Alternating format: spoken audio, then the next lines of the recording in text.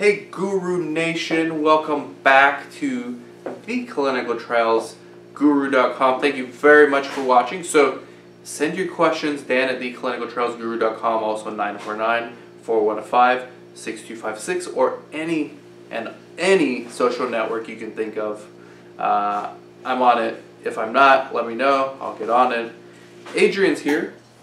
Hello. Adrian's a study coordinator at one of my clinics. So today I brought Adrian on because someone asked a question, and yes, I can give an answer, but I haven't been coordinating for quite some time. Actually, probably 3 or 4 years now that I have not been coordinating. So I'm not in the trenches like this dude is, right? He's in the trenches every day, you see? So today's question comes from someone who is asking, hey, I would like to know if you can elaborate a little more on database locking from a PI or study coordinator perspective.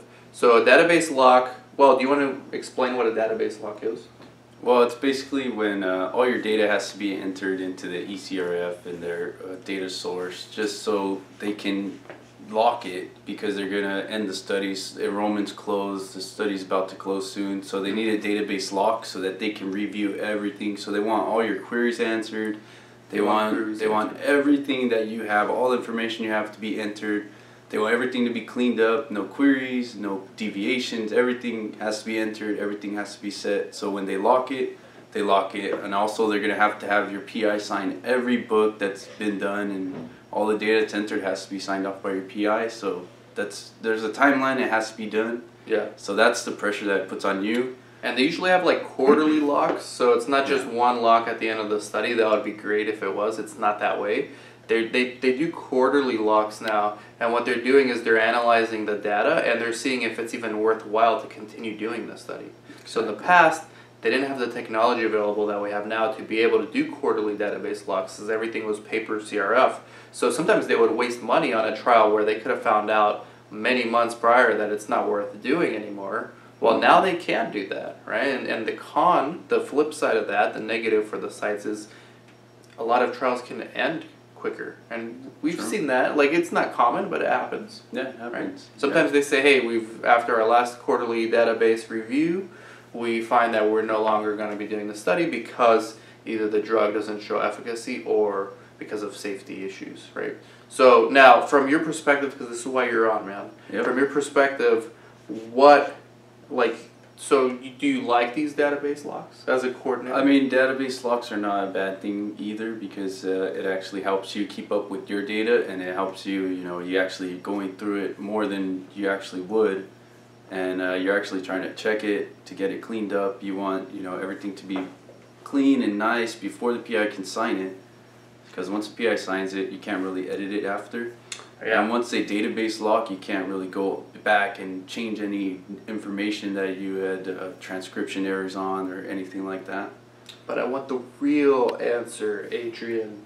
Okay. How do you feel about database locks? Oh, I hate database locks. They suck. And why? They suck. It's like water sucks, Gatorade's better. Database locks suck. Just leave it open. Why? It's just such a hassle. You answer queries, then you get like 10 more queries. Then the next day you answer those, you get 10 more the next day, and it's just over and over. It's repetitive. Yeah, the most annoying ones are the ones that computer-generated queries. Exactly. Because you can tell it's not a person. Exactly. Because a person with a brain would be able to say, hey, this makes sense. But a computer, sometimes it doesn't. And then you have to write comments, and you're not supposed to write comments, and then it could trigger more queries. Then it's just query after query. Then it's also, you answer queries, say, with your monitor, then the sponsor comes and they're doing their own data quality check, and they're going to also query the same exact thing that you just answered. So it's what about the monitor? Do they stay on you during the monitors? Are just constantly, every day, sending you emails, calling you, staying up to date with you on the queries, making sure they get done. Saying this needs to be done at this end of the day, then tomorrow same thing, this has to be done this time, end of the day, and it's just such a hassle. I mean, it's data, but it's important, it's very important, but it's a hassle to do, but in the end it benefits everybody. So that's the real answer, guys. Database lock from the perspective of a coordinator, okay? So thank you, Adrian. Yeah. Good stuff, man.